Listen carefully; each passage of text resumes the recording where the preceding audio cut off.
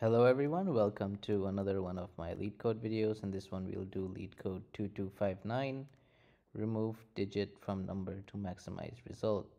So basically we're given a number and a digit, and we're guaranteed that this digit exists in this number, right? And we need to remove one occurrence of this digit from the number to maximize the final result. So in this case, 1, 2, 3, there's only 1, 3, so we have no choice. We remove that one. But in this case, 1, 2, 3, 1, there are two ones. So removing this one will give us a bigger number. It will give us 2, 3, 1. And removing this one will only give us 1, 2, 3. So we remove the first one and we return 2, 3, 1. So I'll write down some more examples so we can develop our intuition. So if you look at this example 2, 3, 1, that was the one we just discussed. The next one, if we see the digit is 5, right? So we have a choice of either removing this 5 or this 5. And we should actually remove this 5, right? Because that will give us 3, 4, 6, 5, 2, which is greater than the alternative if we remove the second 5, 3, 4, 5, 6, 2. So this one is greater, so we choose to remove this one. And over here, let's just run through this one. We would want to remove the last 5, so we'll end up with 1, 5, 4, 3 instead of the alternative. If we remove the first one, it would be 1, 4, 3, 5.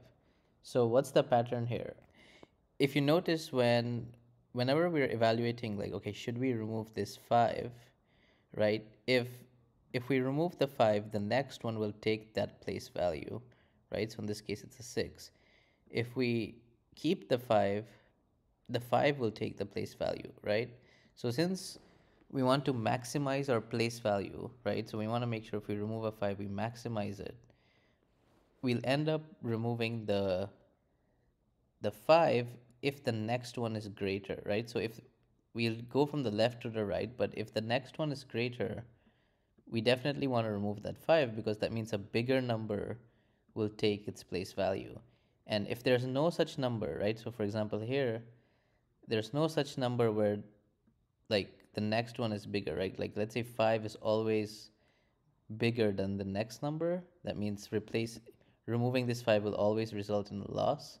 Then we just try to minimize our loss, right? So in which case we just remove the last one. So in this case, if you see, since if we removed 5, 4 would have taken its place value, that would have reduced the number. And so we try to then take out the last 5, right? And even if this was like, let's say 5, 1, right? So taking out 5 here would have still reduced the value, right? Because we would replace this 5 place value with a 1, but then we remove, since we have to remove at least one, we remove the last one because that has the lowest place value. So let's go ahead and write the code for this. So first we'll have a variable to remove, which will keep track of which index should we remove, right? And at the end, when we determine which index to remove, what we'll just do is number.substring 0, to remove. So this will take the left half before everything before that number we want to remove, and the right half would be number.substring to remove +1 up to the end of the string, right? So that will take the right half of the string. And now let's just loop through the number. So here's our loop, and now we should first determine if the current character of number is equal to our digit, right? Because then it's a potential candidate to remove. And initially we'll just set the to remove to this index, right? Because every time we find a new one, we'll say that's what we'll remove, and we'll keep going because at the end, the last one will have to remove equals I. But then if this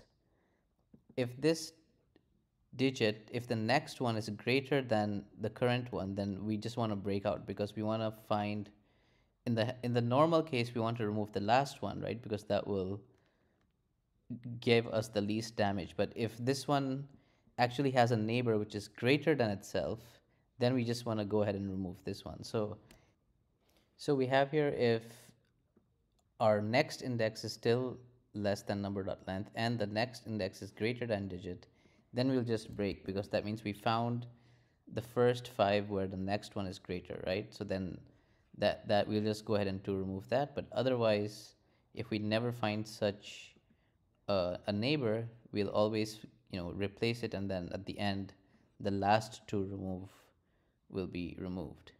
And so let's go ahead and run this and see how this does. Accepted. Let's submit. Perfect. Thanks so much for watching. I'll see you in the next one. Cheers.